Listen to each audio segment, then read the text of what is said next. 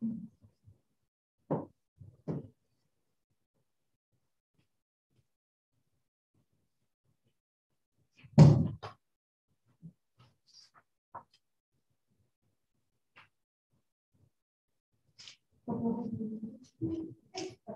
everybody, I'm Meghan Moran from the Oakland Public Library.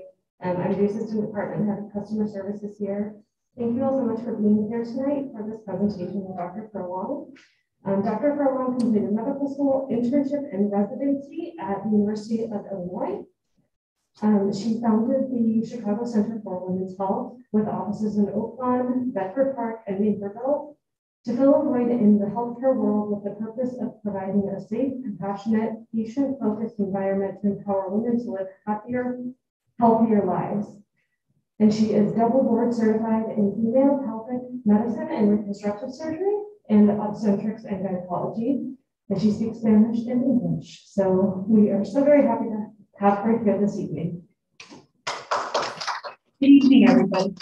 I'm going to use the mic because they're doing a Zoom, and so that the Zoom participants can hear me well. I'm not really heavy into words, so I'll be talking a lot and have a little demonstration. So perhaps when I get to that, I might stand in front of the screen, so maybe that's how the Zoom people will see, but I don't know if they're looking at the screen here or are they looking at the slides themselves? The slides themselves, but I can maybe adjust that. Okay, that would be good, because then it might make more sense. And if anyone has objection, then raise your hand, but I might take my mask off. Is that okay? Are you ready? Would you prefer if I take off my mask so you can hear me better? Yes. Okay. Okay. Yay, plus this is my daughter's mask, so it's really small. Okay.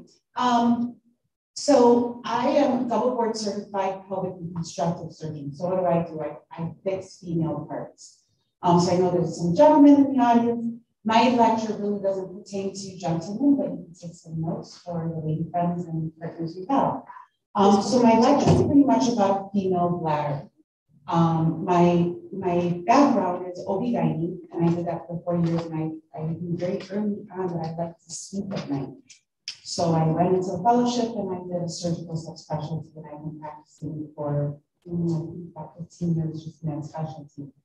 I've had my own center for about 10 years. I have a couple of nurse practitioners. I work with an underserved patient population in one of my offices, and then I have a couple of other offices in different communities as well as in Naperville. My mission has always been to come to someone's backyard to take care of our patients, because as a double board pelvic surgeon, most of my colleagues are on Lakeshore Drive, from North Shore, Northwestern, Rush, UOC. And so it's really difficult for my patients who are elderly and rely on transportation or their children, or even younger women who need my help to drive downtown, find parking for $30, get lost, look for the building. It's all new and it's all different. So, my goal was to come and stay in this neighborhood. And I really loved it, and it's great. So today I was asked from Christ Hospital if I would come to a lecture, and they chose this incontinence lecture for me. So we're going to be talking about incontinence. And if anyone doesn't know, incontinence is when you leak urine. What does it mean to leak urine? So I had a patient last week and she's like, I don't leak. It just all comes out. So, we call it different things, but ultimately what it means is when the urine comes out and you don't want it to, whether it's you're getting out of the car and putting your key in the door, whether it's you're washing dishes, whatever you're doing, or coughing or sneezing, that is incontinence. It's got you, the urine comes out and it's on your panties. Okay? So we'll get started with this first slide.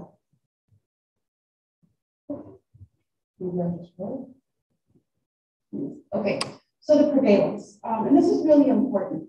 And like I said, I don't have a lot of words here, but I talk a lot. And I'll keep I'd like to keep just a real important things for you to keep in mind.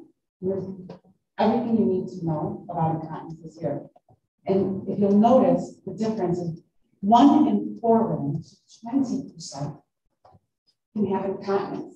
Around the age of 65, plus or minus 5-10 years, really. I mean, it starts around menopause, where it starts to really peak up.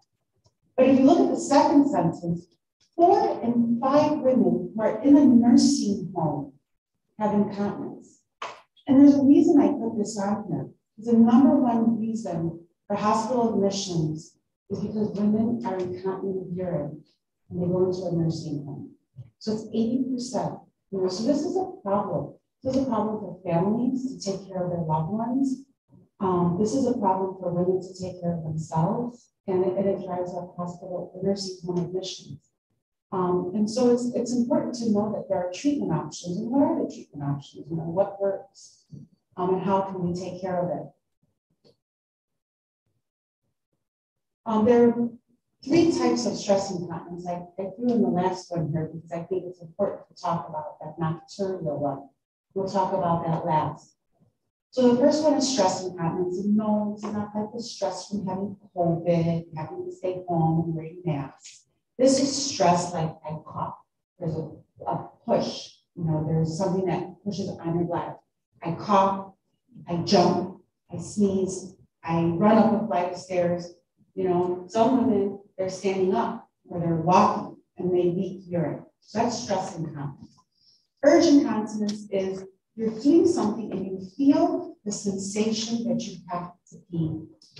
And you know you have to pee, so you're getting prepared to get to the bathroom. But between the thought of having to go and making it to the bathroom, it's too late to leave urine. Okay? So they're very different. So some women, and it's important to know those two are different. Because someone say, oh my gosh, my doctor did surgery on me and I don't bleed, and then that's something like my friend had surgery. I want what she had. But they're different. Just because the urine comes out, they come out for different reasons. And the treatments are greatly different. So who I would operate on one situation, I would not give medication to in another situation. Okay? And then mixed incontinence, some women are unfortunate enough to have both problems. You know, they get the urge, they sneeze, they leak, and it's both. And they really are much more incontinent. And then there's nocturia. Nocturia I put in there because I think it's important to know that when you get up at nighttime, even if you're not leaking, it's not incontinence, because if you're not leaking, obviously, if urine is not coming out, it's not incontinence. But I put it in there because it's important to know that if you get up more than one time at night, it's abnormal, right? And so I consider that part of an incontinence in terms of quality of life. Because I think it's really impactful if you're sleeping and you get up and you think, oh my gosh, I really have to make it to the bathroom. You go to get out of bed, you trip on your carpet, you know, it's dark, it's late, you're groggy, you trip, you stumble, there goes your hip, or you hit your head, right? So I put that in there just because it's a good public awareness that if you're getting up more than once at night and you find that you're really sleeping when you're getting up there, promote by your bedside. Get rid of mats or cute little carpets on your floor because they're trip hazards, right? Make sure you leave lights on in the hallway if you're leaving from your bedroom to the bathroom. Hopefully, your bathroom and your bedroom are on the same floor, because if they're not, then you're running up and down flight of stairs. And I don't, like I told you in the beginning, I don't function well in the middle of the night, so I gave up obstetrics. So, it's really hard for anyone to get up when in the middle of your sleep to go run to the bathroom. And then if you trip, of course, you'll probably leak. Then we're back to incontinence. So there's really 3 types of incontinence. Okay, the stress, the urge, and then a combination of the two. Now I'd like to throw another one. So sorry that these came out a little bit tiny. Stress incontinence. What are the reasons a woman could be incontinent? She could be incontinent. I don't know why it says not economical or conversion. That's I don't know where that word came from. My apologies, but I got something there. That should be from pregnancy, and it should be a vaginal delivery, or if you're from childbirth, so being pregnant. Remember what happens to that sentence. It's coughing, laughing, sneezing. Oh, I know what that is. Okay, I had to read it from your direction. Okay, stress incontinence. It's not because you don't have enough money to pay your bills and you're stressed, or from your kids harassing you. So it's really about coughing, laughing, sneezing, jumping up and down, right? Yes, I took my kids to the park And, I had on my shoes here. I'm like, you're not going to run and play tag with us? No. I was stressed out. And so why do you have incontinence? Why does it happen when you're popping out and sneezing? It's because the opening doesn't close, okay? So it's as if I was going to drink a cup of water and I never closed my lips. It would just drip, right? So that's what happens in stress incontinence for a woman. And I have some props to show you what that means. And I'll put this down later. I'll have bigger letters now. Urgent incontinence, having the sensation to go to the bathroom, but leaking prior to sitting on the toilet. There's the event of, I know I have to go. I can feel that I have to go, but between point A and point B, I don't make it, okay? And someone will leak a drop, and someone will, they empty their whole bladder and their pants get wet. And I have very young patients who do this. It's not age dependent. Again, nocturia up more than once a night, whether or not you're using, right? So you can have nocturia with incontinence, and you can have it without. We talked about that. Causes for incontinence is natural childbirth. So just the passage of a baby going through the woman's pelvis changes all your ligaments and supports, right? Because the baby is quite large in their head size, right? My daughter was a little bowling ball. Just being pregnant and having a C-section, the fact of the weight of a baby sitting in the pelvis is enough to cause changes in those structures where you can have incontinence. And those are mostly stress incontinence, but it can cause urgent incontinence too and have some nerve damage. Genetic, you just have, your family has weak connective tissue, everyone has prolapse or things of that nature. Menopause, we do find that as a woman goes through menopause and stops menstruating and her estrogen levels decrease, she has less estrogen in the vagina, less estrogen in the bladder, more urgency, more incontinence, less support of the tissues. And then prolapse, and prolapse is a whole different lecture that we will invite you back for. That's when organs come out of the vagina. So it's as if I walked around all day with my tongue sticking out. Your vagina hangs out. And you look down and something pink and fleshy is hanging out. It's not a cancer, it's not a tumor, it's your bladder or it's your uterus or cervix. So if you've ever heard of that, that sometimes can cause incontinence because a woman might not empty her bladder completely, and then she sits down and or she lays down and as everything with gravity is removed, everything goes back up, the bladder is really full and she leaks. Or she can have incomplete empty, a lot of different issues. But I put that up there because there are things to think about. And of course, reasons that we really don't know, medications. I think I have another slide. Oh yeah, less commonly. Obesity, more for urgent incontinence, but of course, definitely for stress as well, I should say. Constipation, huge problem. A lot of my patients are really constipated. If you look at, I can give you a little blurb about constipation. It's important to think about. When we look at the American diet, the average amount of fiber in our diet is 9 grams. That's what we get naturally if we're not supplementing with some cereal or some oatmeal or benefiber.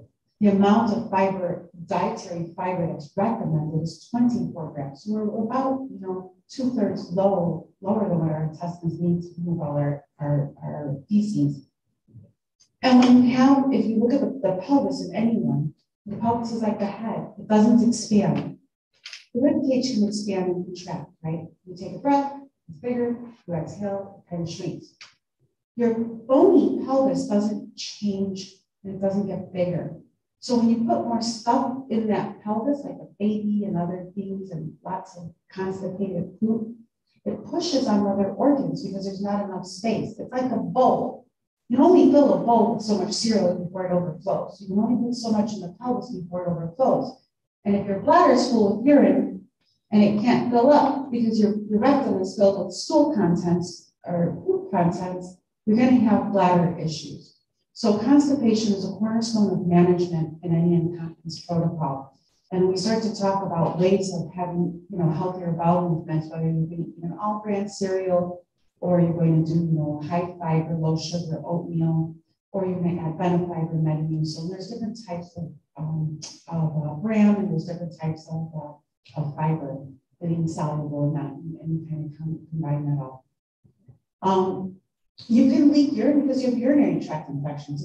It's kind of, sometimes I get a patient in and she says, oh my gosh, I just started leaking last month. Like, I woke up and I was leaking. Of course, you have a urinary tract infection, right? So we test her, she has an infection. I give her 5 days of antibiotics. She's like, oh my God, it's done. So sometimes, and I actually have patients who have had infections for like a year or two. And they tell me, oh no, I've been leaking for a long time. And I test their urine and it comes back infected. We might have to treat them a couple of times because it's been so long, but then they're better, because the infection causes the bladder kind of spasm. Nerve damage, that could be from just being pregnant. It can be from prior surgery, radiation, other things of that nature. Surgery, you could have previous pelvic surgery, a hysterectomy, a C-section, colon surgery, anything in this area, even hip surgery. I have some patients with hip surgery that end up with incontinence because our nerve endings for the bladder come from the back and they wrap around. So sometimes those structures can get injured. How do we diagnose it? How do we look at it? First of all, it's a complaint. I will tell you, I had a patient once. She came in to me for some bleeding and menopause, and she was a little unsteady, so I stayed in the room while she got undressed because I thought she might need a hand. And so we were chit-chatting, and she was watching her take off her clothes, and she had these double diapers. I looked at her, and I thought, well, you're not bleeding that much. I said, are you incontinent of urine? Are you leaking urine? She says, yeah. And I said, I have treatments for that. She's like, okay, sit here. So I had it for so long, it doesn't bother me. I'm okay. I'd rather have these and not have anything. I thought, okay. So incontinence is something that bothers a person. It doesn't bother everybody, So I took care of her problem, and she was very happy. You could do bladder diaries. I personally like bladder diaries for a patient because it tells you what you're drinking, how much you're drinking. I've had patients come back and they're drinking, 24-ounce Arizona green teas, 6 of them throughout the day. You can't put that in your body and expect not to leak it. That's a lot of volume. It's a lot of irritants. It's got caffeine. It's got sugar substitutes, or maybe it has sugar. So I like bladder diaries because it makes us aware of what we're doing to our bodies and what we're drinking. I'm not so concerned with foods, although foods can impact the bladder and it can definitely cause some irritation and some urgency. But I'm really concerned about how much volume. Are you drinking a gallon of water a day? Or are you drinking, 6 ounces of water a day? Because those are very different and they're both going to bother your bladder. One, you're not hydrated enough, and the other one, you're way too hydrated, right? So bladder diaries tell me what's happening. Are you getting up 10 times at night, or are you peeing in the morning after you've had your 2 shots of espresso? My cousin goes and she gets this venti coffee from Starbucks, it's the triple shot venti mocha. Oh my gosh, I don't know, people drink all of that just in the bathroom for 4 hours. So you look at her diary and it's like, well, if you drink that, that's what's going to happen. So it helps you teach a patient. Some of your behaviors are directly impacting. You can change some of those and actually have a better quality of life, right? We do ultrasound. Sometimes we look at the kidneys and we look at the bladder. We look at the kidneys because sometimes patients might have infections and we want to see make sure they're emptying well and there aren't any stones or anything impeding the flow. We look to make sure that the bladder empties well, right? Because a patient can definitely have incontinence if they are not emptying. It's almost like having a glass half full, and you keep trying to put a full glass in there to drink a full glass, because you're going to leave a half a glass. It never really empties. So we do ultrasound for that. We do a stress test again, whether or not you cough, laugh, sneeze, and you see if a woman will leak. Cystoscopy is an evaluation where I put a little camera up where a patient will urinate right through the urethra, and it goes inside their bladder and gives me surveillance. I really would reserve that for my patient who has a sudden onset of incontinence, because anything that's sudden is not really normal. Unless you fall down a flight of stairs and you have a consequence from that, something sudden in the person's body is something that I really want to evaluate a little bit more aggressively. Something that's been happening over time and gets better with treatment is not something I'm so concerned about. But if someone comes in and says, yesterday it started 10 o'clock at night, right? They can pinpoint it. I want to do a really thorough evaluation to see what's happening. Urodynamics is a sophisticated test. We put into the office and we put these little tiny catheters inside your bladder, inside the vagina. It's a little sticky pads by your anus. And we spend about half an hour watching how your bladder will fill and how it will empty. Okay, and so that gives us a lot of data to make sure that the nerve endings are stimulating the muscles to empty and that the pelvic floor is being engaged appropriately. And that I reserve that mainly for my complicated patients that are not getting better with conventional treatment, as well as my surgical patients. Anyone I take to the operating room gets that test because I like to have a baseline before I do surgery. Treatments. Depends again. Remember, we had in the very, very first slide, it was very simple. It said stress incontinence, urgent incontinence, mixed incontinence, and I threw in bacteria. So depending on those is where we're going to be for treatment. Behavioral treatment is like the bladder diaries. That's something that someone can take home, do on their own, continue to monitor on their own, bring it into the office, and we can kind of review that and help them manage that. Behavioral therapy also has to do with triggers. I alluded a little bit to the Arizona tea, right? So teas, coffees, sodas, alcohol beverages, anything with bubbles are all going to be urge incontinence, not stress incontinence, but urge incontinence, the sensation. Why? Because they're irritants to the bladder, and maybe they don't bother me. Maybe I can have a cup of coffee or 2 cups of coffee, but the person next to me can only drink decaf because caffeine is a very big trigger. The moment they drink it, they're in the bathroom having to pee 20 times. Kegels are the pelvic floor muscle exercise. Cute, funny story. Talking to a colleague on the phone about Kegels, forgetting that my 2 young, naive little children are in my backseat.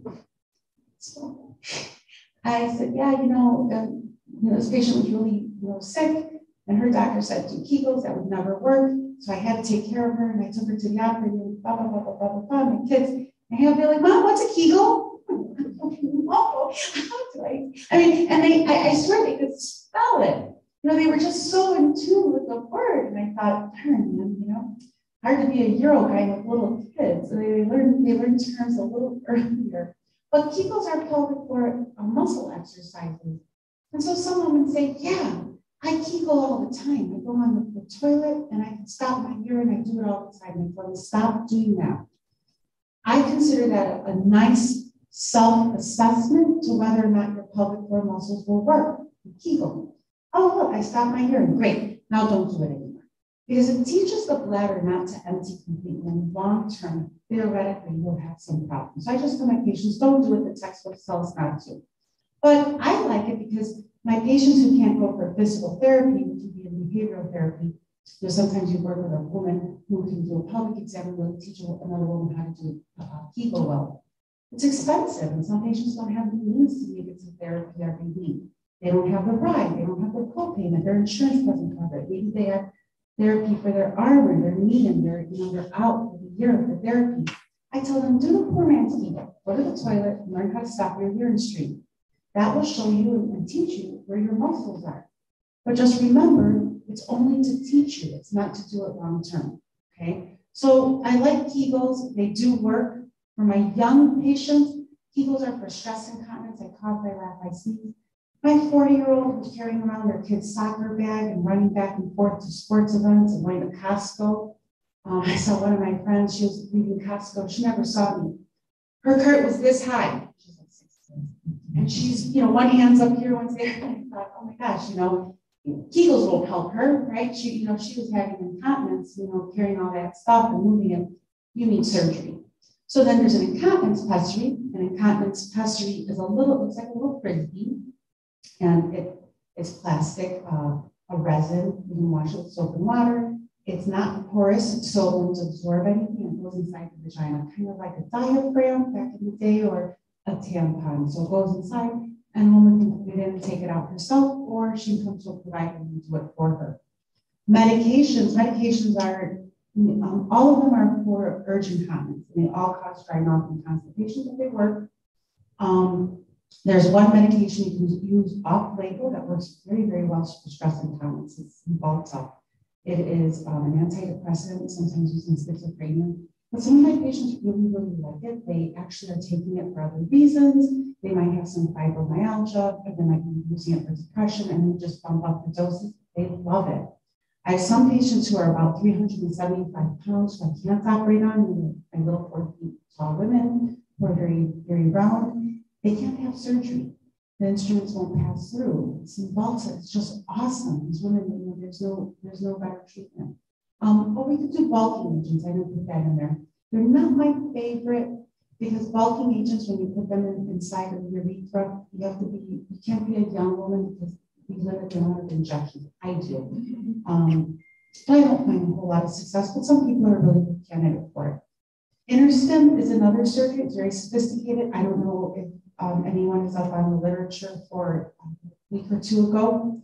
The 3 gentlemen from Sweden, they had completely transected their spinal cords and they put a modulator very similar to the bladder modulator we use for the bladder, but they got neural implants from neurosurgeons, and all 3 gentlemen are walking. The first gentleman was paralyzed off a motor vehicle accident, probably motorcycles. He was paralyzed for 9 years, the second one for 3 years, and the third one for 1 year.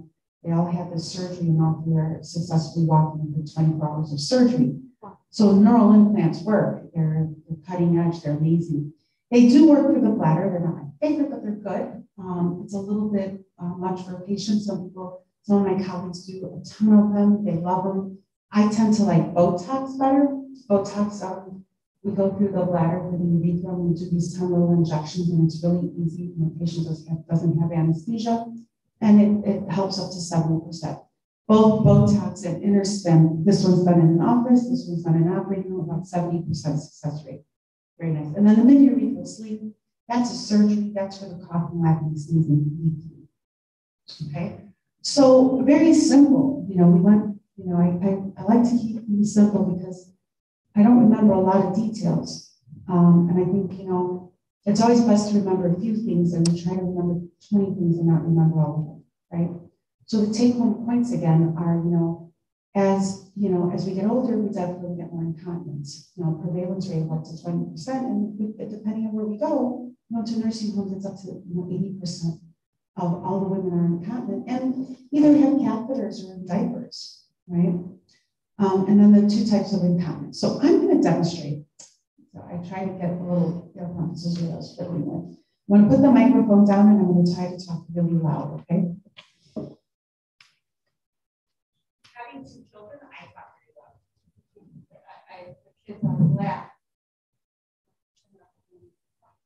I don't think this works. I'll just go up.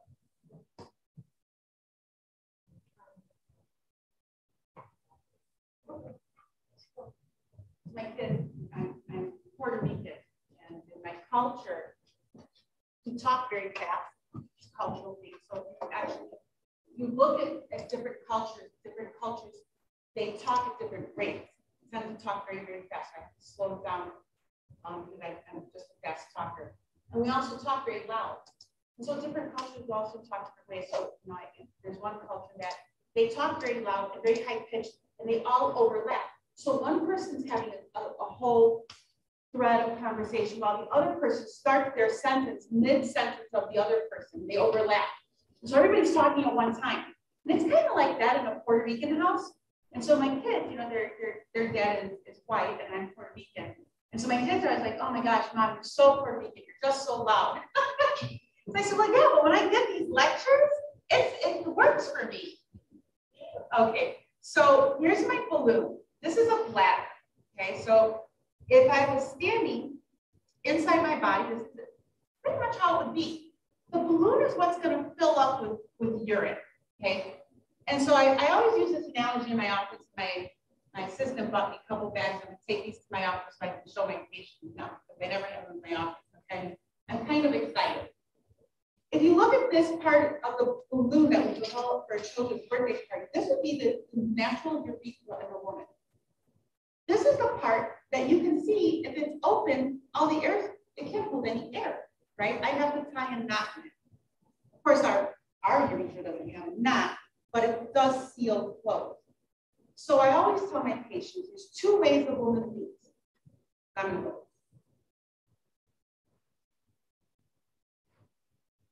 Okay, now you see I'm holding it closed.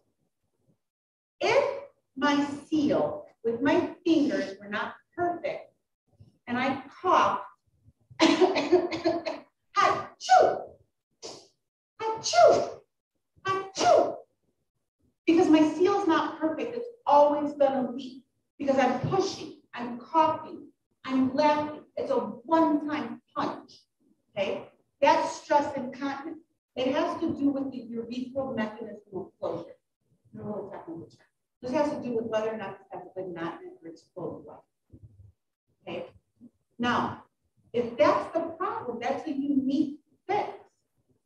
If a woman leaks because the muscles are squeezing the urine out, that's an urge. I got the sensation and I squeezed it out. Very different treatment, right?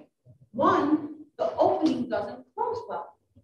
So when you're coughing and you're bending, it's just opening. It's like your mouth doesn't close and the water comes out when you're trying to drink. The other one is, right, you're pushing and it comes out and the muscles are actually pushing and you leak. Does that make sense?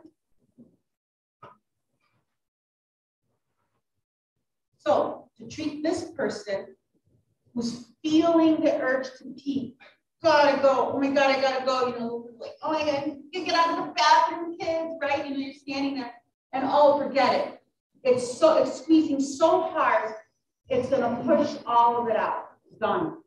You leak, or you have a little leak, or you have a big leak, right? But that's because the muscles are being activated by the nerve endings. Those are medications, that's the Botox, that's the people who are paralyzed, that nerve modulator, that's what they have to help with the nerve endings, okay? Or even triggers, because triggers end up stimulating nerves.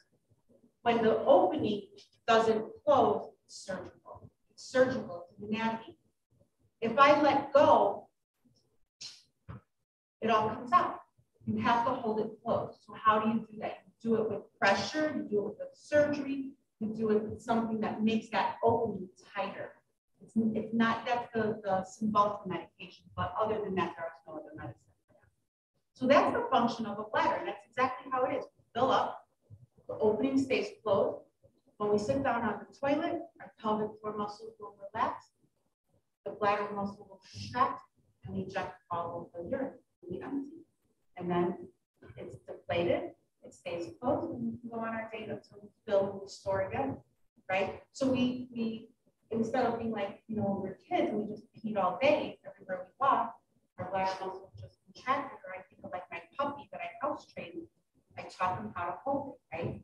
So as we get older, we learn how to store our urine. And when we have storage issues is when we have issues with incontinence, right? That's either because the opening doesn't close or you're stagnant. And of course, you know, there are medical issues that can happen. You have cancer, infection, but they're much less common, especially. So, okay, so that's my lecture, and that's my little demonstration. I wish my little pump that worked. It will fix it. They'll fix it.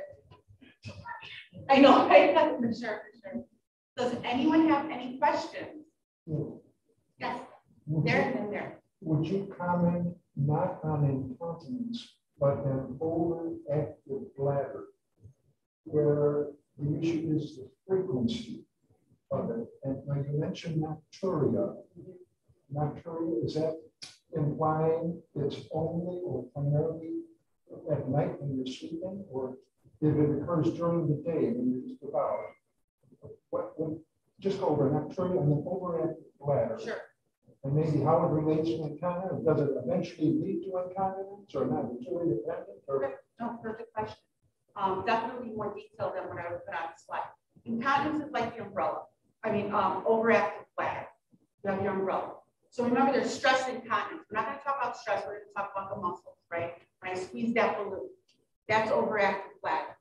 Now, you can have a very good pelvic floor. Right? And men, they have, because of the penis, you have a longer urethra, so they tend to have overactive bladder drop, where their bladder squeezes, their brain's like, I gotta go, I gotta go, I gotta go. You may not leak here. That's overactive bladder drop. Then when you leak, it's wet. Very simple, dry or wet. You either feel like you've gotta go, oh my God, I've gotta go. Oh my, I just went 5 minutes ago. Oh, I've gotta go again. I drank half a cup of water. 30 minutes, I have to pee again. I go to sleep, I'm laying down, 30 minutes later, I have to get up, I have to go again. Frequency by definition is more than 8 times in a day. I'm a camel. Just saying, I I barely ever go to the bathroom. It's my profession. I know I'm doing my future. I've had a patient once who told me she went to the bathroom 1 time a day.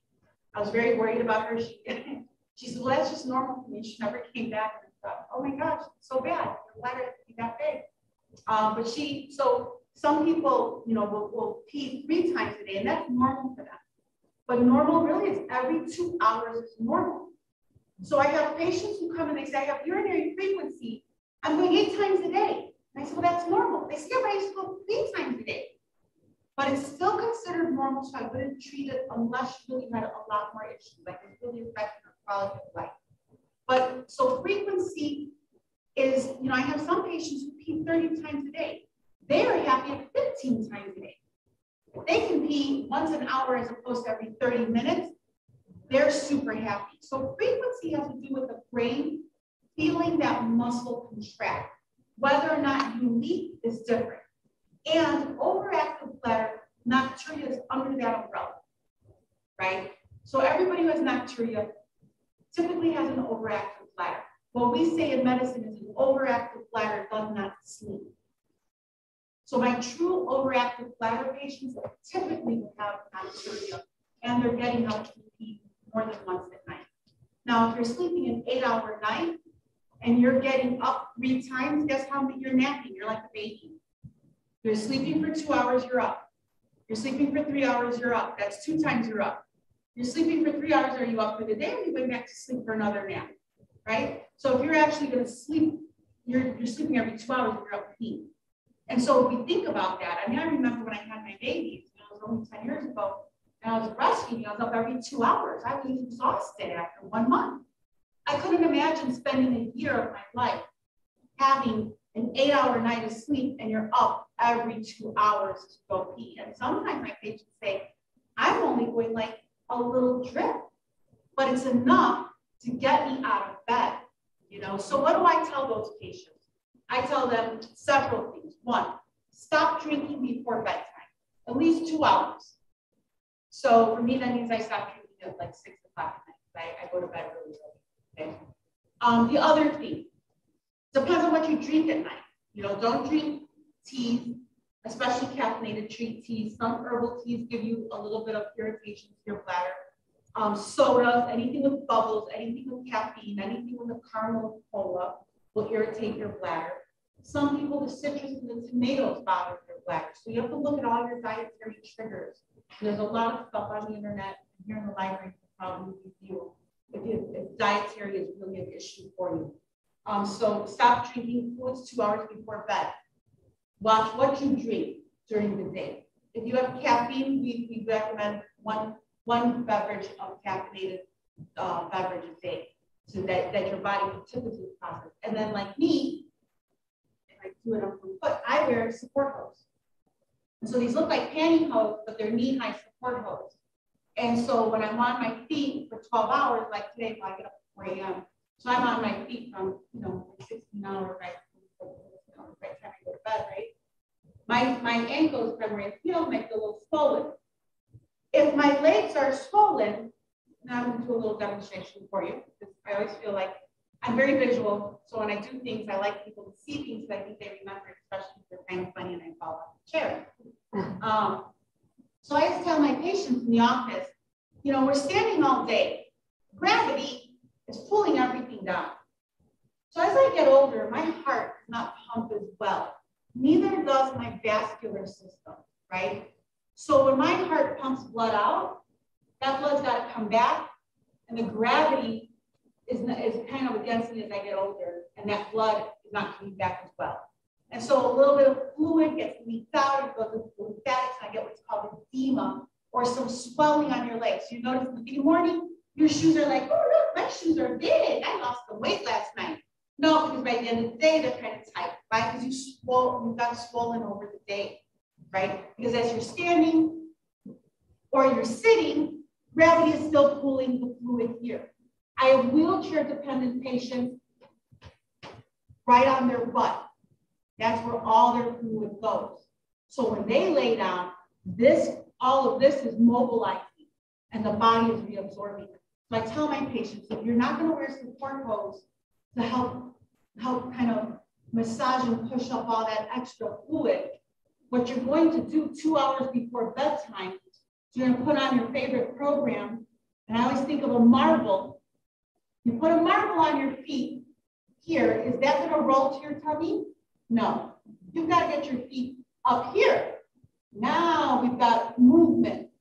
Now all this water that's been sitting in your legs is going to get reabsorbed. 2 hours before bedtime, you can even do little kicks, little, calf, pumps to really mobilize all that extra fluid. Your kidneys will reabsorb it and you'll pee it out before bedtime. So lower leg edema or swelling, you can have a cup here, you can have a cup here. Maybe that's one toilet trip that you're going to eliminate at night, right? And that might be a big deal, right? Plus, you have to remember as we get older, our kidneys are like beans. Everybody knows what beans look like, regular bean. A bean, if you lay it flat, right, it lays this way. But if you put it up, gravity's pulling, and you only get function of the lower 1/3 of the kidney. So as we get older, again, we don't perfuse or our blood doesn't go through the whole kidney as well. So when we lay down, that kidney gets much more, coverage from our blood flow, and it can filter more, and you can actually produce more urine at night. For those people who have sleep apnea, whether you're obese or not obese, a smoker, or whatever with your soft palate, use your CPAP, because your CPAP machine will keep your heart from making a chemical that makes your kidneys work too hard. So put your CPAP machine on. So you tell your friend, it's worth getting that CPAP machine because you won't be in the bathroom all night, okay? Because when you snore, you have some obstruction and your heart actually produces a peptide that makes the kidneys work harder and produce more urine. So those are little things that we don't think about, right? So the swelling in our legs, very simple, it's gravity, it's working against us our whole life. That's why I try to say so that So, as we get older, our body does not work as well as when we're 20. Our ability to mobilize and pump up all of those fluids, they're going to collect in our ankles, they're going to collect in our shins, they're going to collect in our knees as we get older and older. And so you want to get that fluid out of there. And so you have to work, gravity has to work for you, and your feet can move up to here. Did that answer your whole question? Yes. More than you wanted to know. Yeah. One more point. And I'm just one. Yeah. Another problem I find, I don't like attention. Right. It's not a strong. Right. And I know I'm not. So you might be obstructed. So what I tell my patients who have sleep, so that was one of my things. What are the causes for incontinence? Sometimes prior surgery. So sometimes we try to fix somebody, but it doesn't fix all the way. And it happens, and over time, our body changes, we wrinkle over time. So our collagen, our support structure underneath our skin gets weaker. And as that gets weaker, other things kick in. So if you have an incontinence procedure like a sling, and you're not emptying, that sling may have gotten too tight over time. Or your actual bladder muscle is not as strong, right? Like I can't run as fast as I could when I was 20. I'm still a runner, but I don't run as fast, right? So your bladder muscle may not contract as well, so it cannot empty as well. When I have a 70-year-old and I know she coughs/sneezes, unless she's really physically active, I don't put a sling in her. Because in 5 years, she won't empty. She's going to get recurrent urinary tract infection. She's going to have incomplete emptying. She's going to have a slow stream. She might have some kidney pressure. If it doesn't bother you, a woman can always lean forward and do not push. Just rest to empty your bladder, which is the hardest thing when you've had surgery. The reason for that, the reason you move over is because it'll open up your pelvis and it'll open up and give you a little bit more, like a millimeter more to kind of empty your, I'm just making that up. It sounds a millimeter more to empty your bladder. But you don't want to push to pee. So I have young girls who are like oh my God, I gotta get back to the baby. Let me run it back. My baby, let me run back over there. Like, do not push to pee. Because how does the actual spleen work? It works when you push, when you puff, when you sneeze. If you push to empty your bladder, you're going to engage the spleen. You're not going to empty. Well, they're going to be running back to the bathroom and finish that job later. Half hour, guaranteed. So I tell my patients one of the reasons we do that fancy test before surgery, because I want to see how they pee, how do they urinate. When they sit on a toilet, are they sitting there? They're relaxing. Some people never use a public bathroom. That's one thing. But another thing is they're squatters. They go on the toilet, they look like, I'm not sitting on here, I'm squatting. They're squatting, they're engaging their whole public toilet, they're not going to empty. So there's things and habits we actually do that kind of are against them. So if you're not emptying the bladder completely, first thing you need to have done is look in the bladder. You know, is the mesh appropriate place? I've only found in all my career one person who had mesh in the bladder. And it happens. It's a great surgeon, very, very well respected surgeon. It happens, you know. I had a patient who her son like had some seizure, fell down an extra blood. She had just had surgery. She grabbed him with 11-year-old. She whisked him out to the ambulance. She messed up her whole surgery. I actually saw her post-op, and you know, she ended up being okay, but you know, she ended up not being able to end because of that. So we look first to make sure there's no stones, no tumors, no cancer, no mesh problems. Second thing we do, we want to see what you're functioning. Is your bladder muscle actually enough to really push back and push past that obstruction? And if it is, then maybe your spleen needs to be released. And maybe you're having overflowing time. Maybe you're having, so a lot of my patients who had spleens 10 years ago, as they've aged, they've developed overactive bladder. Because it's just the way it is. You know, as we get older, we get an overactive bladder. We get more urgency, we get more frequency, our nerve endings, our muscles. They don't interact well. We don't know. That's why those neuromodulators are so sophisticated and interesting. Because they mimic it. You just mentioned no pushing, right? No pushing. But I know it's hard.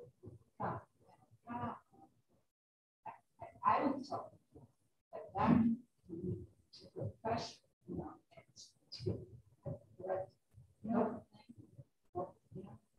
you know something that's valid.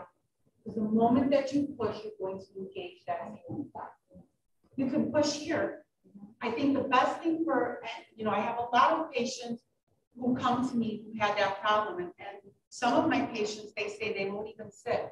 They'll just kind of get on the toilet and get on the edge, and they'll just put their elbows on their knees and just wait for it to come out. And something about this angle. And most of my patients who tell me they're obstructed from sleep will pee like that.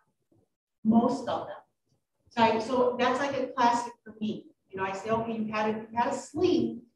Tell me, how do you sit down and pee? What is your position? And then I'll know exactly what their issue is. So, and then if, you know, it's not all the time, but if they're doing that, then I know they're obstructed. And then I get the fancy test. Then I want to see what their muscles are doing. You know, do they have other issues, like some fancy terms like pseudo-severe stuff? That's where the muscles actually contract and you're trying to get urine out. You know, it's like me trying to blow up the balloon. It would be as if, you know, it's obviously the first if I was trying to blow up the balloon, but I didn't loosen my fingers. I never get air in here, right? So urine would never come out if your pelvic floor is tight and squeezing.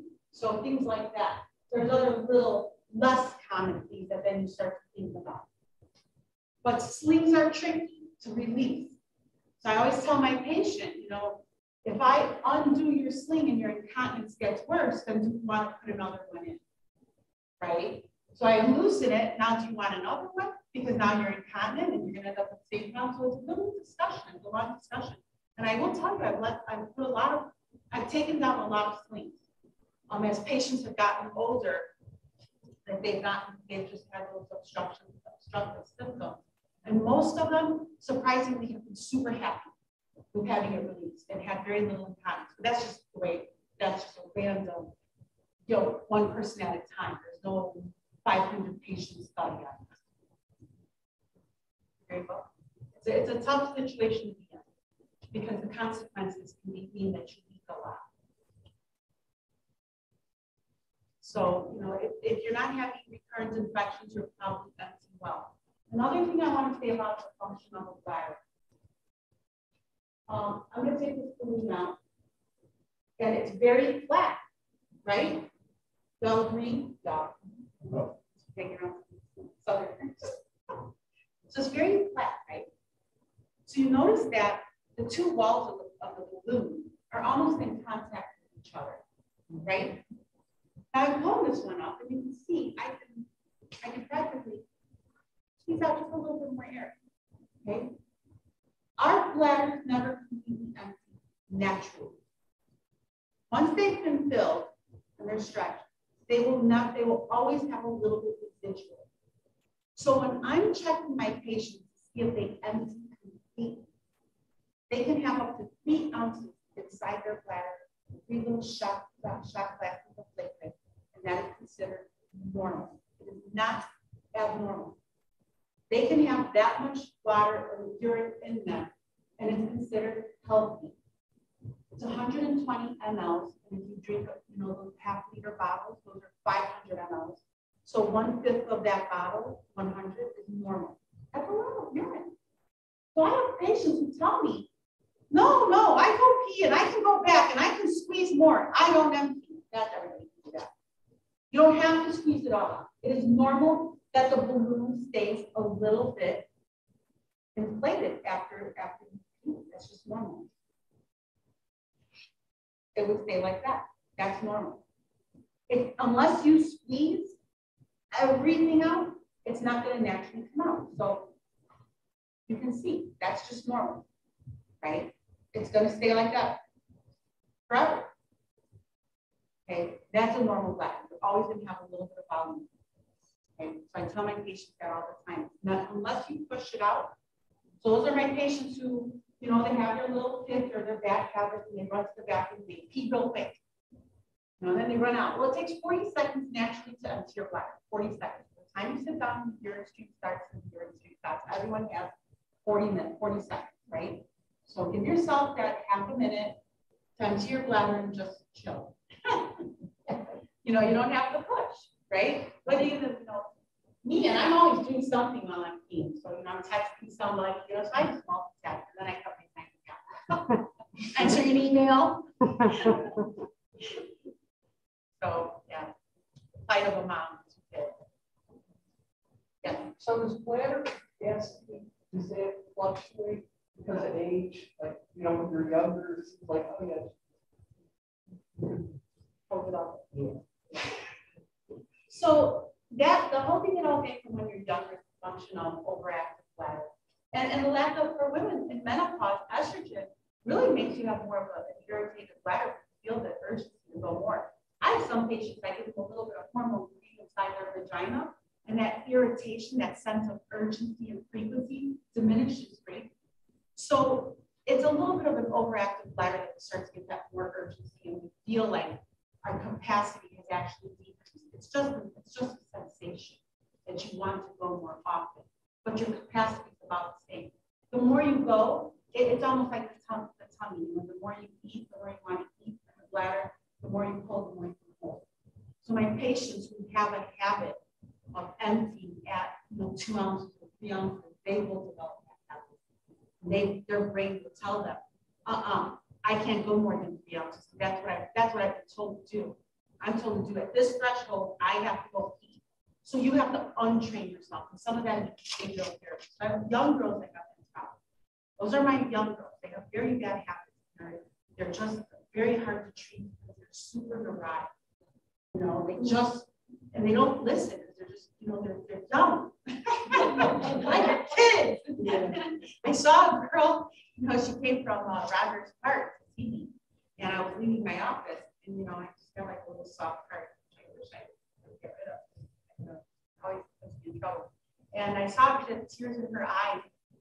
Why is that girl in my office crying? And I'm about to leave. And I'm leaving, and she's probably missed her appointment with me. So I walked back over and I said, you know, are you scheduling an appointment? She's like, no, I just drove from Rogers Park. It took me an hour and a half. I'm going to go back home. And I thought, gosh, you know, you can't not see somebody who took an hour and a half. Well, she's a young girl running to bladder goes all the time, she has all this infection, she's very, very sick. But, you know, she has these really bad habits. You know, I asked her to do, you know, like 10 cups of tea, couple of Diet Cokes, a couple of Starbucks, jump in, jump out. You know, you just can't expect to eat McDonald's and have good arteries. You know, it just doesn't happen. So, you know, our young patients that urgency and frequency is much different. And they have trained their bladder to be small. As we get older, it's more overactive, you know, and our brain is just feeling more irritated. But we can behavior train us by, so you can work with a therapist, or you can do your bladder diary and say, okay, I know that I'm going every hour. I'm going to try to go every hour to 5 minutes. So that hour hits and you're going to breathe. You're going to keep them. You're going to breathe. You're going to keep them. It's Kegel, so I'll get real fancy here. The actual mechanism of Kegel, when anyone, man or woman, squeezes their pelvic floor, it sends a signal to the spine. And that spine brings that signal to the brain where we process signals when we think about them. That signal says, well, right before we Kegel, our bladder has to go. It says, I've got to go. The brain says, no, I'm giving a lecture, you know, about incontinence. This is really not the time, you know. Hold it.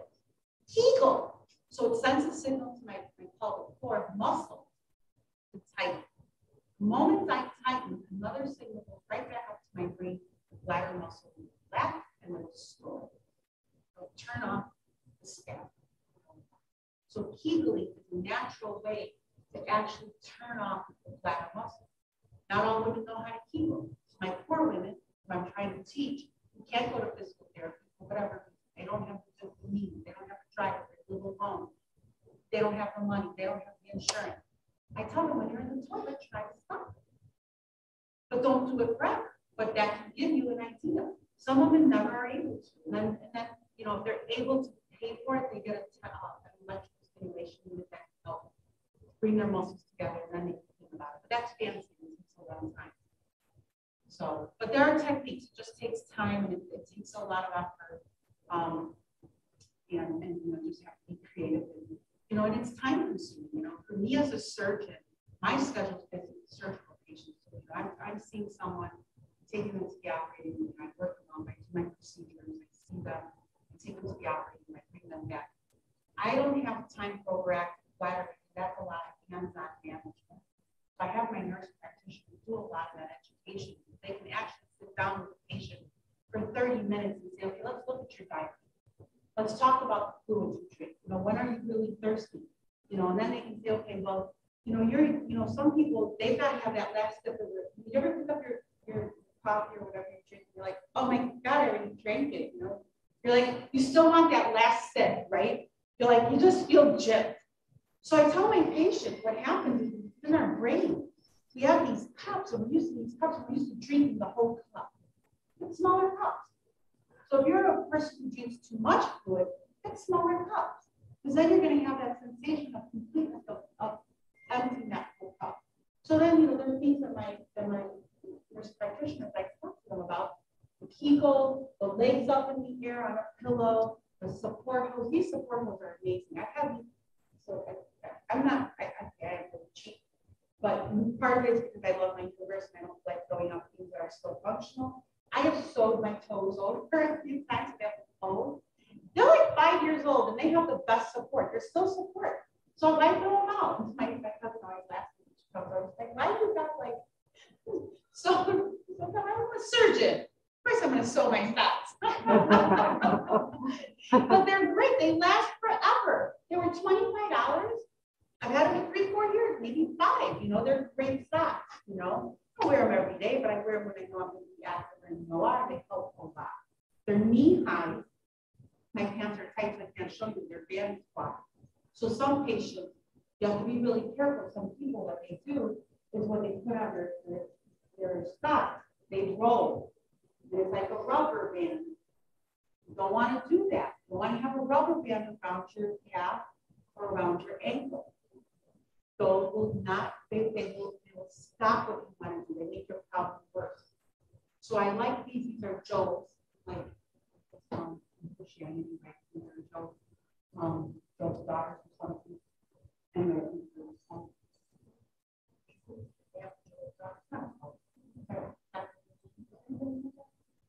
I don't know. But these are gel toes, and they have a really wide band. They're cheap, they last forever, you can sew them, they're totally mendable, they're very, very comfortable. Throw them in the washing machine and dry. Yes. Where'd you get them? Are they Online. Online, super easy. They usually have like buy 3, get 1 free.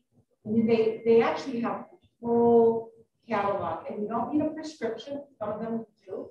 They're about $25, maybe there might be 30 now, but they're between $20 and $30 for knee high, and they have the band. I have purchased the ones that are a little bit thicker, like men's socks, like trouser socks, and I love those. I didn't ever bought them again, but I still like them. Those wore off a little bit faster than these are poles. Yeah.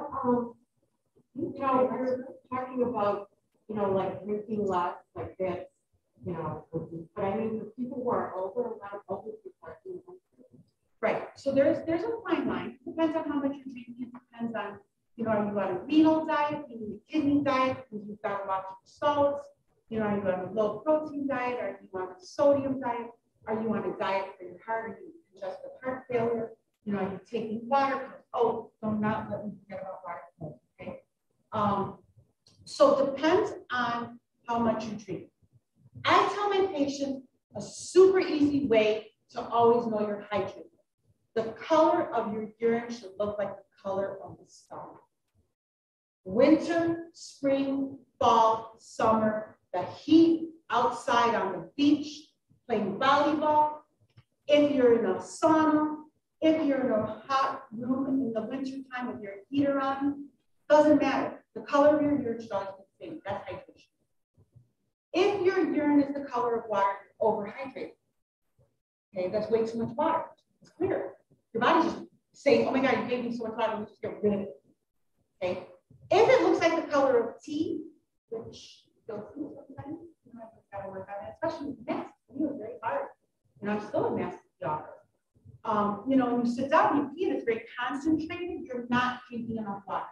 So it's really an easy, down and dirty, simple, moment to moment. I sat down, I pee. If you pee the first morning pee, you're not up all night. Your first morning pee is probably the strongest color because you've been fasting all night, right, for 8 hours. If you have an 8-hour sleep and you wake up, remember when you're done with the first pee, when the volume's a lot because you mobilize all this fluid that you're holding, and you haven't been drinking, so it's more concentrated. During the day, just look at the color of your urine and look how much you drink. How do your lips feel? How does your tongue feel? How do you drop? Those are things that you can use as internal gauges, as opposed to, I need to drink my 8 glasses of water. Well, I don't need to drink 8 glasses of water when I'm on my computer doing charting for 8 hours, right? Or writing up my lecture, which that's exciting. Or if I'm sitting there watching TV with my kids and just hanging out, right? But when I'm running my 3 miles, I need more than 8 glasses, right? I usually don't think 8 glasses. But then I'm going to want to get up and I'm going to want to drink even a liter of water, right? And for me, I don't drink plain water. I don't need electrolytes to it. I like the balance. I'm not plain water person. That's just me because I work out. But I always think it's always nice to have some minerals, a little bit of potassium, a little bit of magnesium, a little bit of vitamin C in there. Gives a good flavor and also keeps, as my patients get older, sometimes if you just drink a lot of clean water, sodium naturally decrease. It has some dizziness and some chest palpitations. What does it mean for chloride? So chloride can be a lot of, it's part of your acid base. So mine is always low. I'm not great doctor, but how low is it? And you might just do your acid base. it's not a lot, just like 1 point, but it's never. Do you take proton pump inhibitors or anything for gastric acid? I'm not on okay. medication spectrum. Oh, like the yeah, I don't know. Because if we look at chloride, it's mainly like hydrochloric acid is predominantly in our stomach. So sometimes our patients have proton pump inhibitors. had to do with the water. I thought it was. No, no. So, you really want to look at your hydration status, you would look at the specific gravity of your urine. Yeah, I don't even remember those numbers anymore. Whatever the hydration. No, I don't use that clinically for myself. For clinical stuff, I try to keep it, not too technical. I try to give things to my patients that they can use. I keep it break it down with simple. If I wanted to, do algorithm now. Like, was it involved in hospital? If you were Stressing time. looking for something to start out on, and you So it absolutely would. And so that's the one thing I can give before I do any like advanced testing like urodynamics. Cymbalta is a tough drug. You have to titrate it up, meaning you have to take it like 20, 40, like stairs, you have to take a little bit more over a few days. You have to tolerate it. Biggest side effect is tummy upset. And then if you don't like it, you have to step it down. You can't just stop it. Your brain won't like that. Okay? You might vomit. So I like to get up to about 80 milligrams a day. So I might do 20 milligrams for 3 to 5 days. Yeah, my patient does. Then in the bottle, she can take 2 pills for the next 3 to 5 days, and she tolerates that. She bump it up to 60. And anywhere between 60 and 100, sometimes 120. I never got to 100. My sweet spot is usually 80. My patients do pretty well with 80. Even those who are already on depression. And it works 80% of the time. I think it's a really nice medication, as long as you take it as long as it works. So what is it? So it's a serotonin reuptake inhibitor. It has some of those properties. Those are the same properties of like Lexapro, Prozac, and all of those antidepressant drugs that are a little fancy. And it has that type of chemical that stimulates, and those receptors are those little people that are like, oh, if you take that chemical, you activate you. They're going to use you and it tightens them. Why are those receptors there? I think it feel good. those are feel-good receptors in our brain, right? They make us euphoric and happy. You do. Oh, absolutely. Yeah, it needs to be monitored.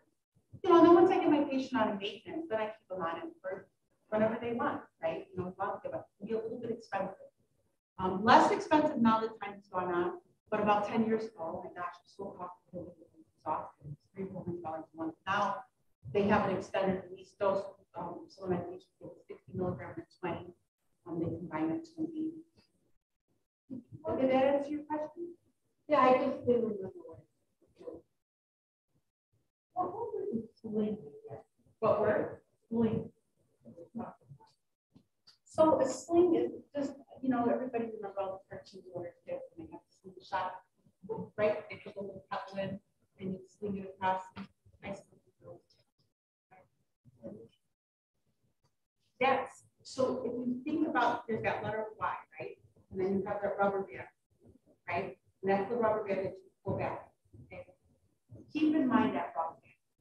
That's the sling. Okay. So here's your bladder. And I'm going to tie this because I don't want to put it in place. Right? So we know our urethra is this, even though I put it not. This is your urethra without it. Imagination. When I put in a sling, think about that rubber band. That rubber band is you going around this way. And it holds pressure right here, like that. So if my bladder's in my body like this, that's about the size of my bladder. It goes from inside the vagina to out the pubic bone, like that. And why? So if it's a sling,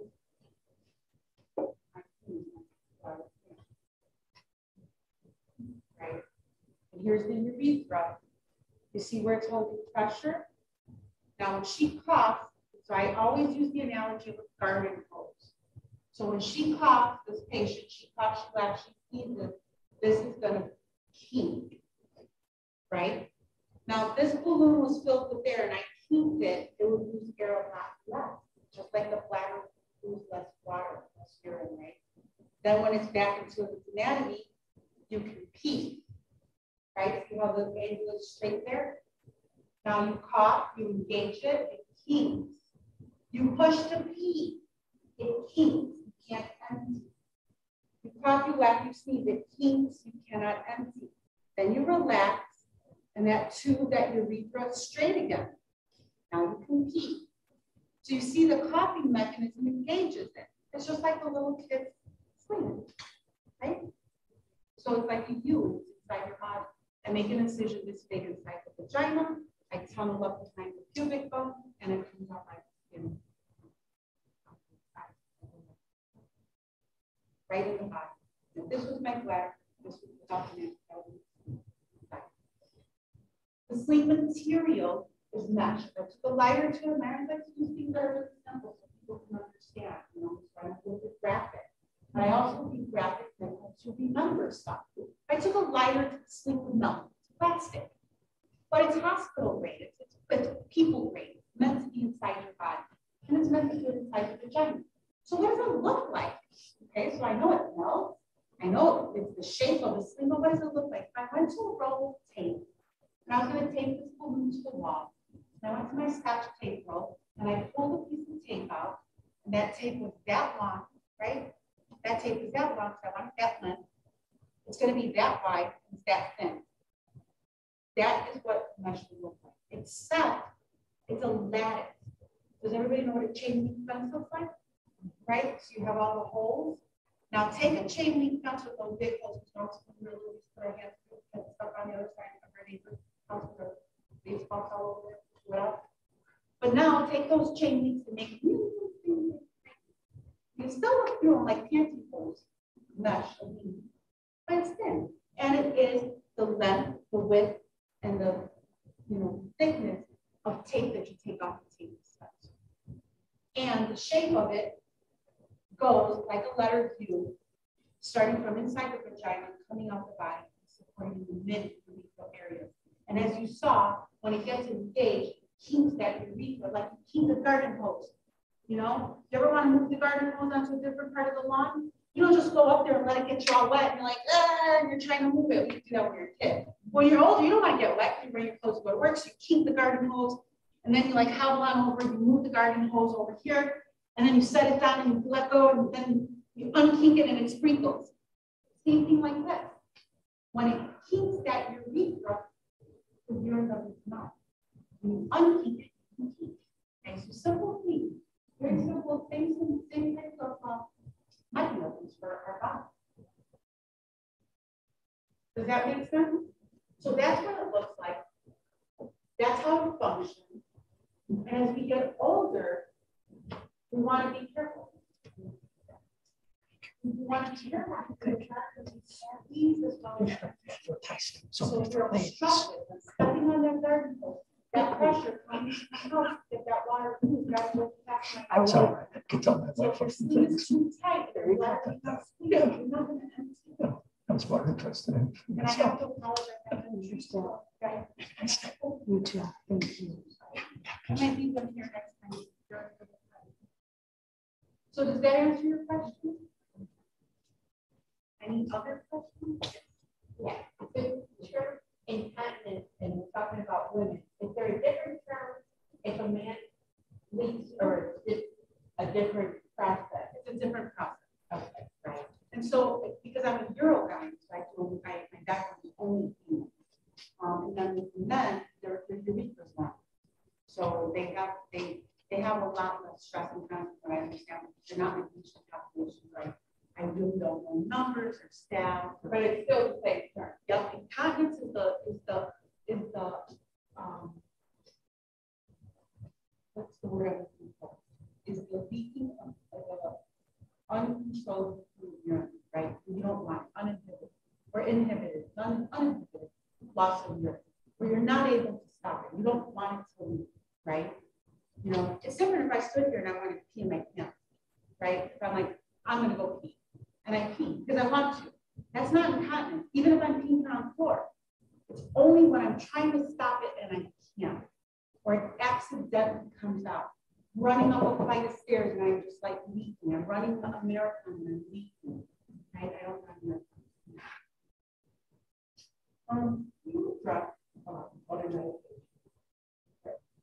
Yeah, so there's never work. Right, so symbols only for coughing mechanisms. Remember, again, there's two types of incontinence. We have the one that the opening doesn't close. So if I didn't put a knot on this balloon, that balloon would have no air like my yellow balloon, right? That's because it doesn't close. Then you have the spasm. Spasm is what a lot of women have. That's feel. I know I have. Not all people. Some people have. They have overactive bladder without the knowledge because their bladder is incontinence without sensory awareness. It's just a little complicated. Some they don't know it. They just put on the pants and the flat. Those require different just an exploration. But when you have the sensation, you're getting out of your car, you know, you're washing your dishes, or you know, you turn on the sink and you feel that urge in your feet. There's two classes of medication. One is called anticholinergic, the other one is called benzodiazepine. Those are expensive. Bad adrenergics are like Revetric, and then there's another one which I can forget the name. So it's not that I can't describe the medication. And that is a smooth muscle relaxant. So instead of that bladder muscle always contracting, it makes it less restore more. The nice thing about that is the only side effect is the elevation of blood pressure, not that common. Most of my patients who do take it do very well on it if it's a covered medication. Other class, every drug in that class will cause dry mouth and constipation. If you have dry mouth, you're going to want to drink more water. Drink more water, you're going to pee more. If you're constipated, you're going to want to drink more water. If you're going to drink more water, you're going to pee more. And remember on my list, constipation was a cause of incontinence. So the whole other class of medications are fraught with yuckiness, right? But patients, you know, sometimes they don't want to do a procedure. They just want to try a medication and they try it. Some patients are not bothered by dry mouth and constipation. I tell my patients, try it. Not everybody's bothered. Some of them are generic. They're much worse than the more expensive drugs. So like Tolias and Vesicare are more expensive than the trade name, but they have less side effects. So it depends. There's Enablex, there's Vesicare, Solupinacin, there's Oxybute, there's Dentrol or Ditropan. There is only Centura.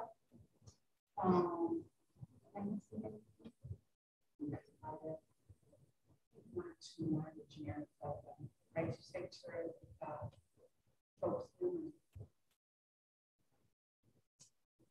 So what you do, like I have probably, you know, a little bit of stuff, but it's mostly go up. So estrogen, that sensation, a lot of them are very low in estrogen. Oral or topical? Okay, so twice a week, you can do it to every other week, every other day, a little bit, half a gram, tiny bit, it helps. You put it inside the vagina, rub it on the outside. Watch your bladder triggers. So do a diary, print them off the internet, do it on your phone. Watch what you're drinking, when you're drinking, what are your triggers, is it food, is it a tomato, is it something acidic that you're eating? You know, sometimes it's food, and sometimes it's beverages. You can try to keep like your diet for some water, see how that goes. And then time flow. You have to start training your bladder. You go where the bladder tells you. So, you know, I always give allergies with my puppy. When I had my puppy, I knew he had to go. He started going around the house. I'm like, let's go. Oh, good boy, I don't know. Right before he had that, just as he was getting that urge, or I watch him drink his water, and I'm like, okay, let's go. Go pee, go pee, go pee. And he learned to make his bladder go, right? So we have to do, our bladder works the same way. It's the same neurology. It's the same nerve ending. The bladder to the spinal cord to the brain, the vertical process, bringing it back onto the end, back onto the bladder. Same neural network. It's the same way to train our bladder. We just got lazy and we forgot. You know, and our bladder changed over time. We have to cognitive change as well. We have to pay attention to that and change our behaviors. So I drink a cup of water. I know I had that 16 ounce half liter bottle of water. I know that I have to go pee. I'm hydrated. I didn't wake up after sleeping all night and drinking. God bless you. You know, so I know I'm going to drink. I know this much went in. At least half of that's going to come out. And maybe in a half an hour, maybe in an hour. So I'm going to make myself available in an hour. I'm going to go and I'm going to sit down before I have the urge. I'm going to rest and sit down on the toilet. Even if it's not full bladder. Because I'm going to tell my bladder when to go, not my bladder. Then I'm going to get up and I'm going to go about my day. Later on, maybe half hour later, you might still get an urge. Then you can do stuff. You go back to the toilet. But you're going to start training your bladder. You're going to start going before you get the urge. So that's called bladder training. Before you get the urge. So you're going to time it. I drank this much water. I know I'm going to have to go in an hour. I'm going to go and sit down on the toilet every hour before I have to go. And you're going to start training yourself to go.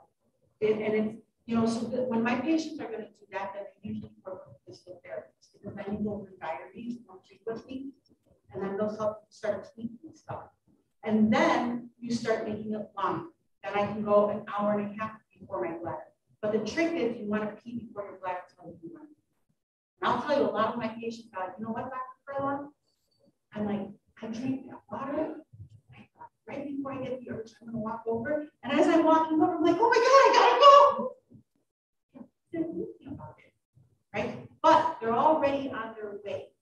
So it's funny because even just thinking about food makes your bladder run. So a lot of my patients, it works for them because they've already mobilized. I have patients who take 5 minutes to stand up out of that chair. I had a patient the other day, you know, she was what did she have? She had spinal liftoff. It was very, very minor. She was in a walker and she had had surgery. And I said, well, of course you're going to pee on yourself. She said, the only time I pee on myself is in the morning. I said, well, of course you do. So what do you mean, of course I do? I'm like, you're in a walker. Are you jumping out of bed and running to the toilet after not being up all night? You're full. It probably takes you 5 or 10 minutes to get out of bed. She's like, wow, I never thought about it. I'm like, of course. You've got to find your walker. You've got to pull it over. You've got to take a leg. You've got to put a leg over. You've got to put your other leg over. You've got to roll out of bed. You're leaking. I'm like, put a commode at your bedside. It takes you 5 minutes to get up. Then you just get up and you can roll over. She was so happy. I'm like, if it doesn't work, come back and see me. There you go. She's like, I got surgery. I did great. But that's the only problem. I said, do you want to take medicine for one time? We have to think about like what we do with our life, right? I drink, I know if it goes in, it's going to come. I know that if I have a cup of tea and a cup of water, a cup of coffee and a cup of water, that's a diuretic. All you guys do is let me finish what the diuretic. Diuretic. Everybody who's on a diuretic gets up in the morning and takes their diuretic, right?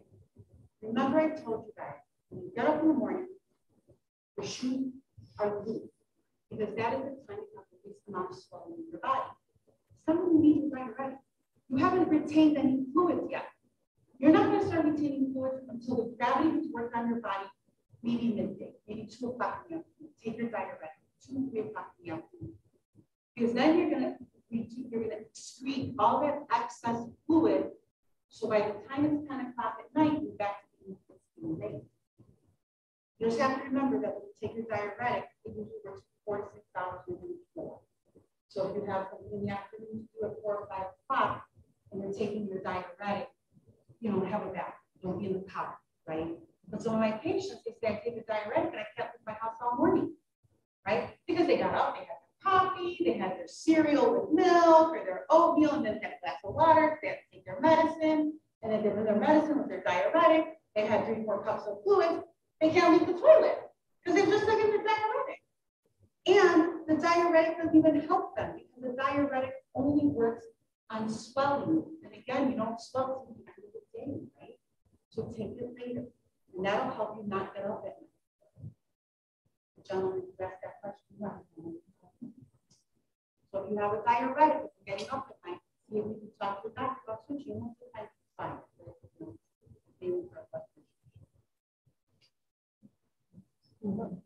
Yeah. My friends. Thank you. Good night. Thank you. Thank you.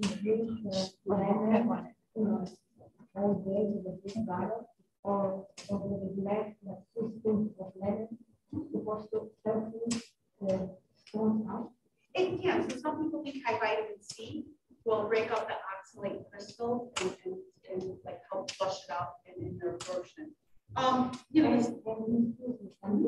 then maybe if I don't eat, I see lemon like pink is yellow. Some of that was that stuff because no, our urine is normally yellow. yellow, Yes. like a lemon. Yes, yes, and that's good. That's a high. You want the color of the sun or the color of the lemon. So that's perfect. That's a perfect color. In my, you're very well hydrated. You're not overhydrated. You're not under. So you're not dehydrated and you're not drinking too much. It's a perfect color. The color has to do with hydration. The color of urine is bilirubin. Bilirubin is a byproduct of red blood cell breakdown. And I think it's right. But as we naturally break down stuff in our body, urine is just the transport medium to get rid of stuff in the junk.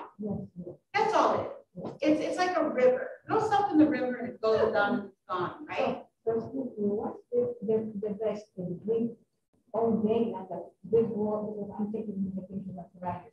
Drink a little bit lemon all day with the water. Right? With the water, or just less of water in the morning before everything. So there is no right with that, right? Depends on your activity, right? So if you need to stay hydrated with your arthritis, then it's more important to drink small cups of things. Then You can drink whatever you can tolerate. some eggs because she told me no, you can do lemon like this bottle all day like this. You can. I know how to do that. You know, and it depends. You know, so lemon can always break down a little bit of the enamel on your teeth. Yeah. You get a little bit of heartburn. You know, Oh, yeah, some- a lot of heartburn. yeah, so it might be a little acidic. You know, some people like it, some people don't. You know, it just depends. I'm taking medication for heartburn.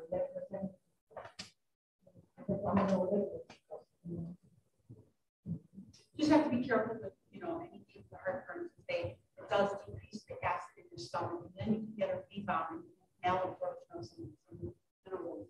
I'm always a little skeptical about them. I prefer dietary changes and stress management, but you know, that's always hard to do. And in our bodies, it's just, you know. And what kind of stuff you have because I order stuff and I have some like before my legs and They squeeze, they're tight. They're yeah. meant to be that way. They're compression stockings. 20 millimeters of mercury is usually the one that you want. I just want to know because I'm going to start using it. Yeah. Yeah, they're very good. They keep my legs from being really tired. At the end of the day, I have a lot Yeah, of they're for you. very nice. Well, I think I have to work because my phone's on the way. Very good. Thank you very much. Any other questions? I told you I could chat all night. Good night. Good night. Yeah, thank you. Good job. I'm sleeping over. Thank you.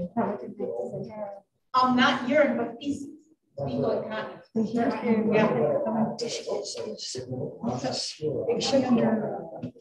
Yeah, it could be fine. Yeah. The anus does, the glands produce the liquid, and you have some liquid on No, the. it's organization. This is my copy. You have some water. But I can write it down. Yeah, you can have some liquid to it, even if it was clear. You can have some mucus and stuff. And it's fecal incontinence. So you can do, yes, for sure. You can do what's called a deco.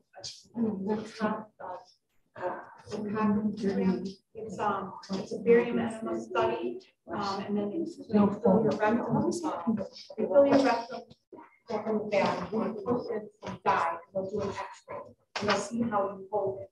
If you have really fancy studies, they'll do the MRI or the imaging while you actually pull some of that out.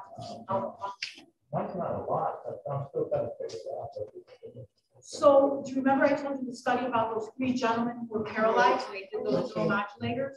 Neuromodulators were phenomenal for people in incontinence. They're FDA approved. they are the best treatment for fecal incontinence because a lot of the incontinence are surgical and they're overlapping muscles, and those they have some complications, and the success rates are like 20%. The success rates of Incontinence, which is a battery implant that goes here, is like 70%, and you're not even doing surgery on this nerve sphincter, which is phenomenal. It's all nerve. It's all making those that anus contracts, squeeze more, and stay tighter. So some people not only have liquid stool, they have incontinence of gas, or even a particulate matter, meaning some stool will actually come out. I had a girl in medical school. She was going to be a physician like us, and she was so funny. She was incontinent of gas. So we'd all be sitting there studying, and we'd hear, she's like, okay, sorry.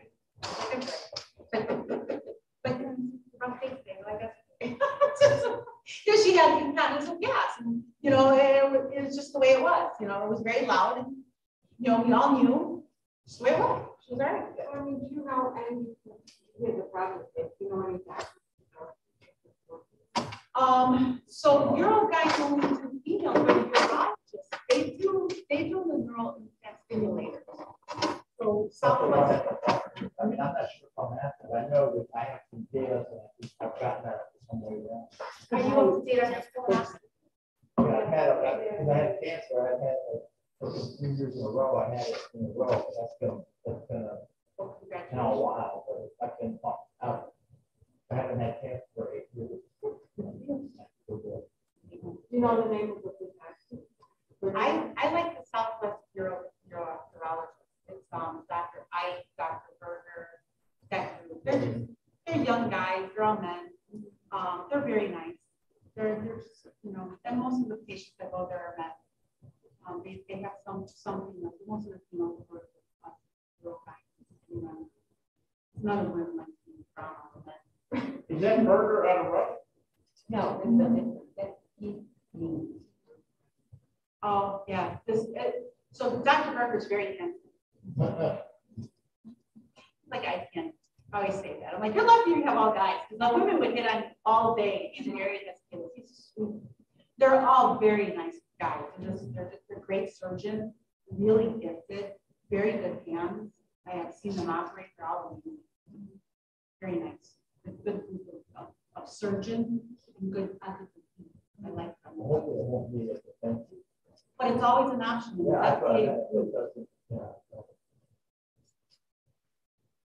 Anything else? So I'll see if this was great. Last time I did this, 3 people came, and it was a couple of years pre-COVID. So it's nice that everybody came. Thank you so much for coming out and listening to me ramble. I love teaching, and I love talking about stuff that can always help everybody. So I hope it was informative. Yes. Can help with anal issues as well. The perineal body definitely. But it's hard to engage them for hours on end, and that's the problem with people. So if you have an issue that's random, that you can't predict, and it occurs, it's not like you can Kegel. It's like if I wanted to walk around like this all day. I'm gonna walk around like this all day. Just all day, right? No one can do that, right? And so you're asking your body to try to remember to Kegel all day. Maybe you remember for 15 seconds, a minute, and then you forget. The muscles fatigue, So the Kegel, when you stimulate it with the nerve, with electricity, it's like when you get tased. You see the way they get tased, it's like a little taser. It's sending a little tiny jolt of electricity to the muscles, and then they contract. And it's programmed, to be at a certain frequency and a certain not just frequency but strength, right? So you might stimulate like this, or you might do a long, short. You might get to how many ohms or how strong that contraction is. There are all sorts of patterns depending on someone and how they respond to the stimulator. And that's kind of what they did with those paralyzed guys, which I'm still in awe. This is that changes so much for so many people's lives to be able to walk. What a gift. Can you take, I think I went to your place. Is it on next? So there's Denise Seltzer, and then there's me, Denise Furlong. I mean, I don't think it's for you, but I applied for. So if you went to a big center, that would be an also. I would live. I'm on a 95th by the men's warehouse. I'm in a very small alcove area. Like, is it like So you went to see elsewhere, and she probably was up on top of well, I must say that she put me on mural and a few people, you can't. and that helped me. I have to try it. You know, it is surprising. So that was the kind of. Yeah, so it's surprising like what. A lot. Yeah, so that's why I put it up there, because people don't think about that as a cause for incontinence or even urgency and frequency. Remember, our bones don't move, right? Our pelvis is fixed. You can only put so many marbles in before they start spilling out. If it's all filled with marbles of poop, there's no room for urine in the bladder. Bladder cancer is very rare. I've seen them do this last year. I've seen a little bit more of the patient population for a little sicker. Maybe from over the last year. So I've got two bladder cancers just this year in the last 6 months. But typically, I very seldom catch a bladder cancer. Very seldom. Most of the time, you know, it's just the incidence is just super small. Not to say that I don't always look, right? Because you know, you always find stuff. You know, I have an oncologist I do for all my patients too. And he's always like, man, you know, how do you send me so many people? I'm like, Al, if you don't look, you don't find it. You gotta do the test, you know, and so it's a lot of work, but you know, it's early prevention, right?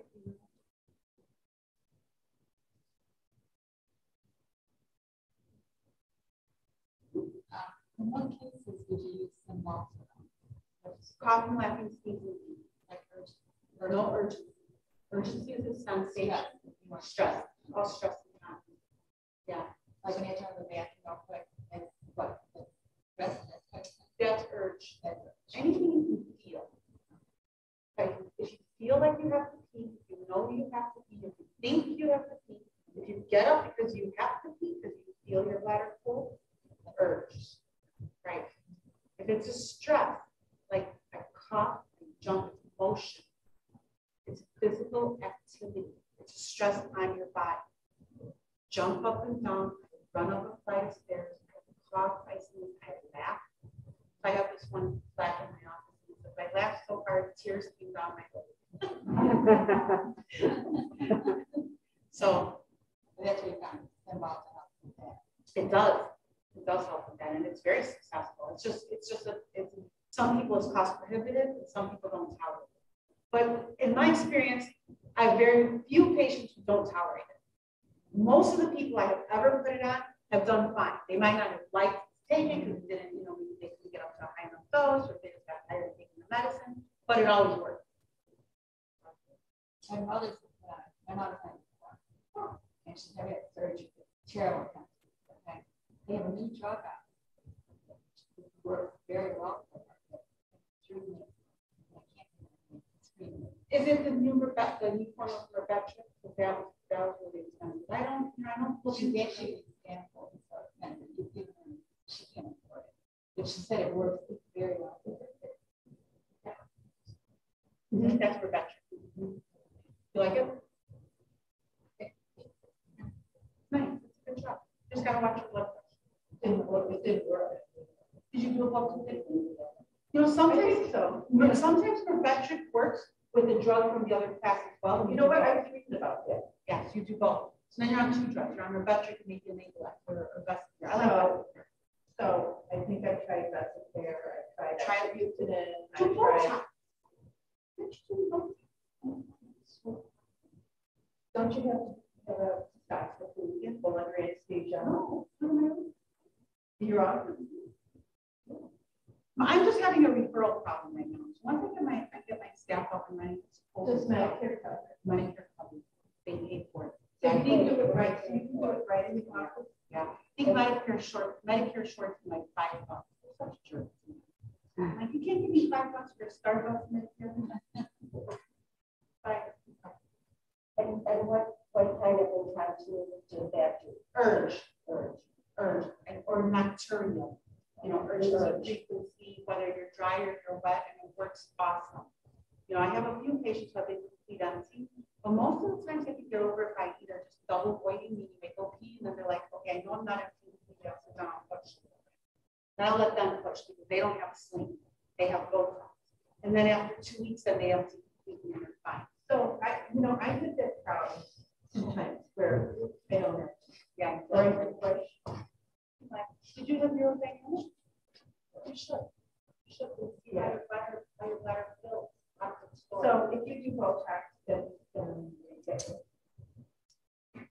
Only if you know, that might be a sunscreen problem. It may not be an actual physical problem. It may be, I just have that, I just feel that.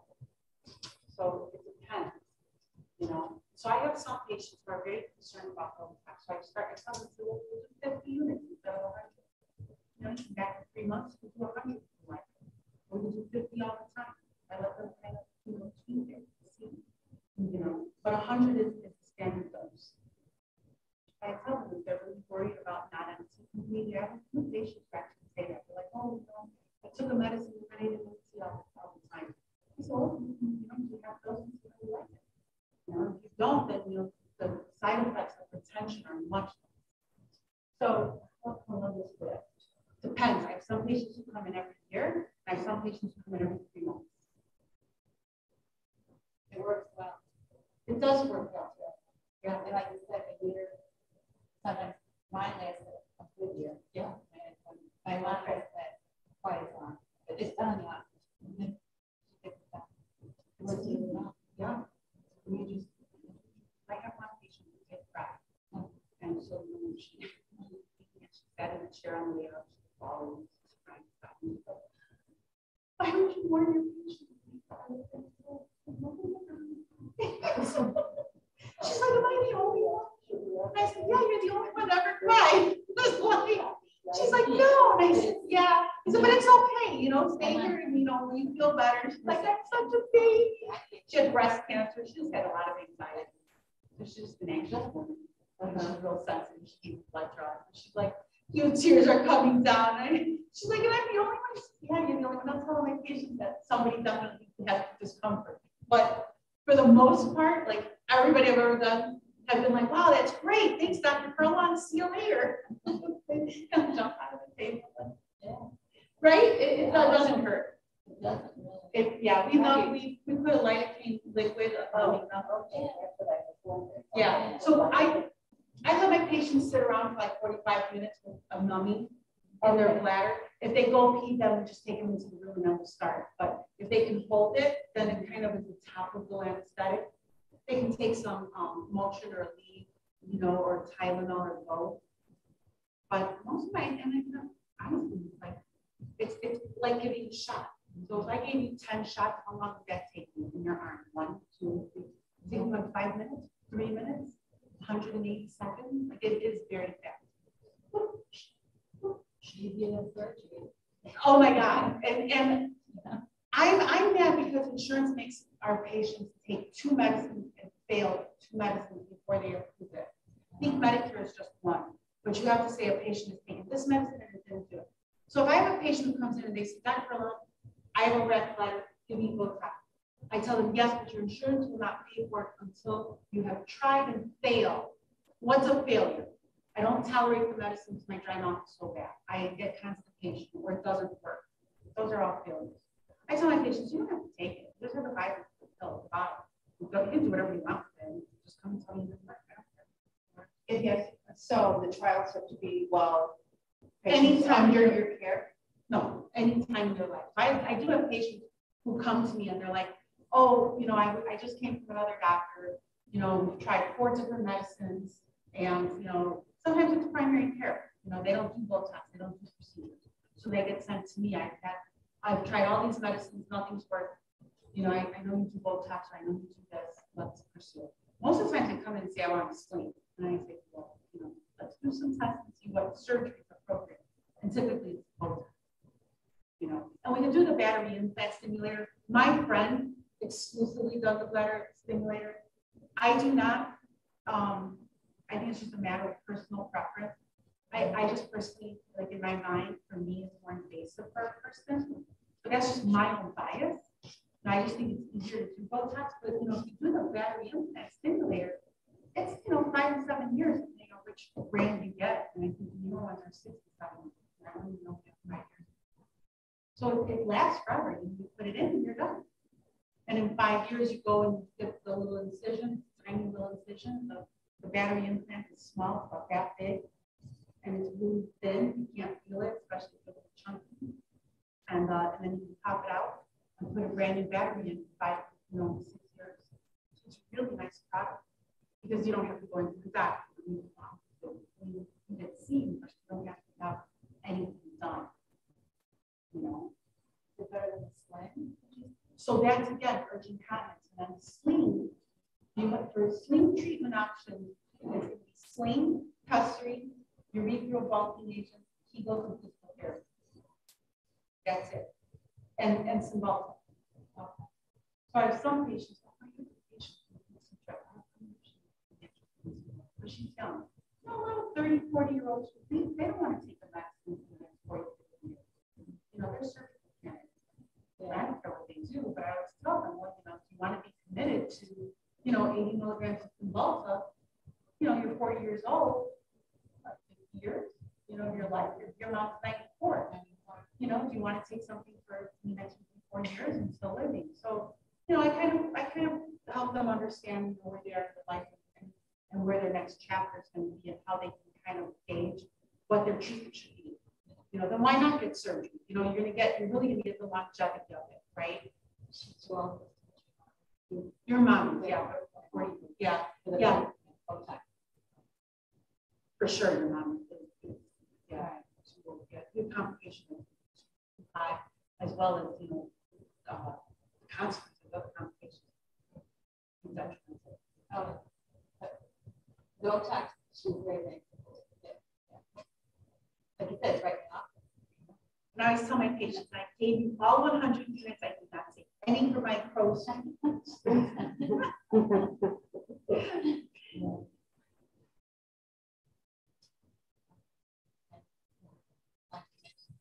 Thank you, Dr. Furlong. Thanks for being here. It was really, really informative. It was. I like I've always enjoyed teaching. I have a lot of residents. It's funny because I told my kids when they were little, I always wanted to homeschool. They're like, no, no, we want to go to school, Mom. I'm like, what? They're like, yeah, your curriculum would be too intense.